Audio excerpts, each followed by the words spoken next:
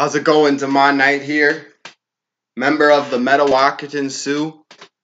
We're going to be talking about today the Code of Federal Regulations, Title 25, Indians, Subchapter C, Probate Process. The Department of Interior recently put on the Federal Registry, January 2nd, a phone call consultation video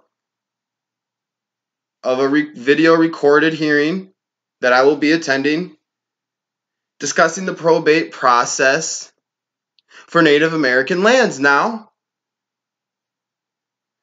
we're going to be talking about land patents and Sioux land scripts right now.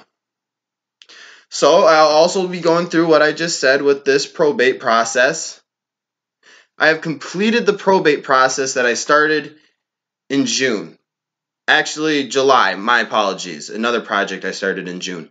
But anyway, what's going on here today in the United States of America is that we have Native Americans walking around here not knowing their rights and thinking that if they're not enrolled with a federally recognized tribe under the 1934 Indian Reorganization Act, that there is no rights for them and that they can't prosper or benefit off of their Indian heritage. That is incorrect. I was honored enough to speak with the Lumbee chairman of North Carolina, where members practice self-determination on their individual title of land that is absolute title ownership. Lumbee chairman said the name of the game is owning deeds of your land. That your lineal ancestor was given to according to such treaties. Now, it's different for a variety of Native Americans of the certain years, but this applies to all Native Americans, but I will be using my lineal ancestry for an example of the 1855 half-breed mixed-blood Sioux of Lake Pepin. Now, the probate process is actually fairly too easy for Native Americans not to go through with this. And what is the result of going through the probate process? Well, there's two things. One, compensation of the land value of the certain land patent. You get compensation, you get paid for. Okay, they'll pay you. The Land Provision Act, Congress has stated, Congress rather pay heirs of lineal ancestors compensation rather than having the title transferred unto them, which is still, and then two, as I was going to get into, is to live and own this title of land. These lands were given in the 1800s. With my grandmother, Margaret Moran, 400 acres were given to her in 1868. Now she was born in 1865. She was 3 years old when she got 400 acres. French Canadian men made sure that their children got their annuity payments and their land. So it's the same for around the country. There are land patents. See, before the United States of America was a united country, for Minnesota, for instance, 1858 is when Minnesota was a state. But before then, they had to give out land patents. Now, I made a video of the full education and knowledge of what land patents were. I used the Bureau of Land Management video, combining myself into it. But I'll be reading through a few of the probate processes because, see, what happens is that, you know, Native Americans feel like they've been robbed. There are cash files, individual Indian money accounts with interest, money just there in the Department of Interior, in the Bureau of Land Management. Money sitting there that has not been claimed. Now, this has nothing to do with judgment awards. Dakota elder Carl Leaf has been saying this for years, and other Dakota elders, M. Denny on the Mid-Waukton reference site, other people, they have been stressing about these land patents, and I'm not sure if people are understanding what that truly means. I went through the probate process in July. My family and I, we were able to, when I went through the process, they sent me this packet. I said, "Are you for real? It's this skinny? This is all I have to do to be able to claim my ancestors' land to either occupy and live on and to practice self-determination and sovereignty, or to get compensation for?" That's what I did. So I'll read a little bit through. It says right here, preparing the probate packet. What will the BIA do with the documents I provide? What must the complete probate practice contain? What happens after the BIA prepares the probate packet? Well, I'm sure you're asking, how do I, go ahead and complete this probate packet? Right here it says, the steps of how to do it. See, it's all just bullet points, and I mean, it says right here, the probate packet will need a death certificate of your lineal ancestor, a death certificate proving, that they died.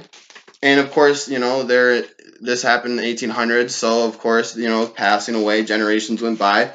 You'll need birth certificates, proving your lineage. You can go to any county courthouse and get your birth certificate, your mother's, your father's, your grandparents. For instance, for me, it was Damon, Tori, Daryl, Milo, John, Grandma Margaret Moran. That was the lineage. Okay?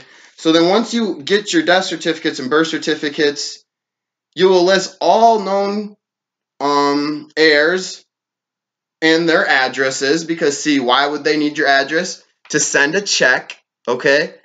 And you will need to put statements with your intentions of what you would want to go through. You will also need to provide any additional documentation proving your Indian lineage. I sent in a certificate of Indian blood, which verifies my Indian descent.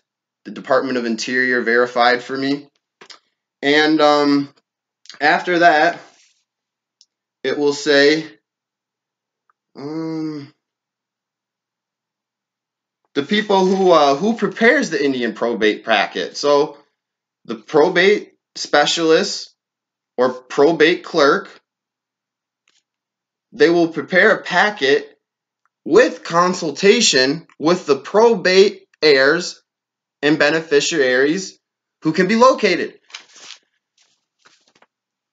So on January 2nd, I'm looking forward to having this consultation meeting, because see, I would love to help many, and this is why this video is free. So I got this letter from the Department of Interior. I will read parts of it, but it says the Office of Trust Services and Divisions of Real Estate Services, based on his request. This is the department that handles compensation. So in another part of it, it says that this letter is addressing the Probate Hearing Division of Office Hearing and Appeals. Damon Knight went through the probate process. Now, supervisionary paralegal specialist Christine, she sent off my probate packet to the Real Estate Services of Trust Services, and cash files were given. Now, you can also live on these titles of land. See, there was a lawsuit, Wolfchild's lawsuit, saying the 12 miles were given to the 1886 Mid-Waukton Sioux Indians of Minnesota, The lawsuit, they wanted these people, settlers who have lived on this land for decades of years, passed down through their family, they wanted them to move off that land so Minnesota would walk in and move on it. The Land Provision Act, Congress has said they would rather pay compensation to heirs rather than transferring the title of deeds. But still, they will transfer the title of deeds. And see, this is, right here, I'll read a little bit out of the Sioux land script. It says right here that do give and grant unto said Margaret Moran and her heirs the said tract of land above to have and hold the same together with all rights, privileges, immunities, and whatsoever nature therefore belonging unto the said Margaret Moran and her heirs assigned forever. It was reading, it's cursive, so I have to, go old school for a second. So with that being said, now it says do give and grant. Now under 2004 there was an act to amend the Indian Land Consolidation Act to improve provisions relating to probate of trust and restricted land for other purposes. Now, this is a process that takes few months.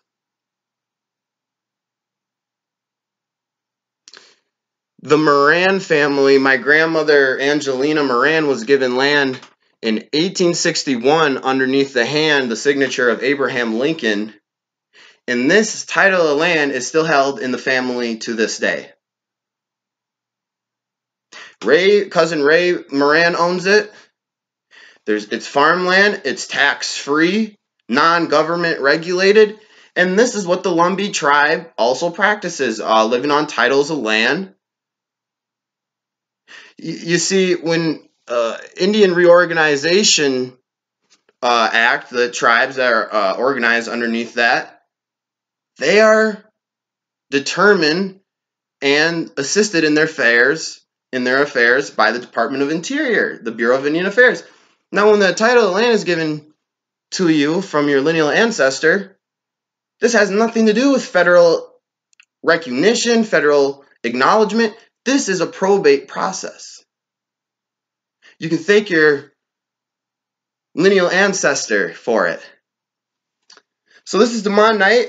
If you want to collaborate or learn more or team up, I would love to learn more. If anybody, see, this is the thing, is that I've learned this from, like I stated, Dakota elder Carl Leaf, other Dakota elders, Uncle Jez, Uncle Raymond, Cousin Raymond. Other tribes around the United States I've contacted. Not all tribes, not all individuals of tribes are enrolled, but they still are living on their ancestors' land.